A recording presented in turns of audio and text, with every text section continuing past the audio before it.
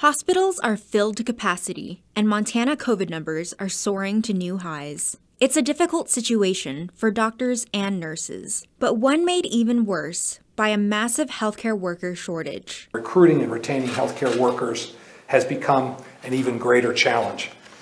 Challenge our doctors, nurses, and other frontline healthcare workers have borne the brunt of. Here in Billings, hospitals aren't just down a couple nurses. Billings Clinic told MTN News it would hire 120 nurses right now if they were available, and St. Vincent currently has 84 registered nurse staff openings. It is unprecedented times. We've had record numbers.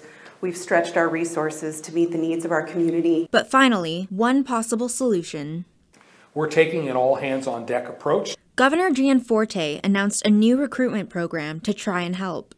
The state of Montana will reimburse moving expenses for healthcare workers who move here to serve Montanans. New employees can be reimbursed up to $12,500 for moving expenses, as well as 35% of the total reimbursement amount to offset expected payroll tax deductions. Healthcare providers must remain employed in the state of Montana for 12 months to qualify for the program. Billings Clinic has hired over 900 employees since the beginning of this year. Interim Chief Medical Officer Michelle Pearson supports the governor's plan with the hopes it'll boost the clinic's retention strategy. We've been looking at retention opportunities here at the Billings Clinic, and now with this recruitment opportunity, that's a both-and approach.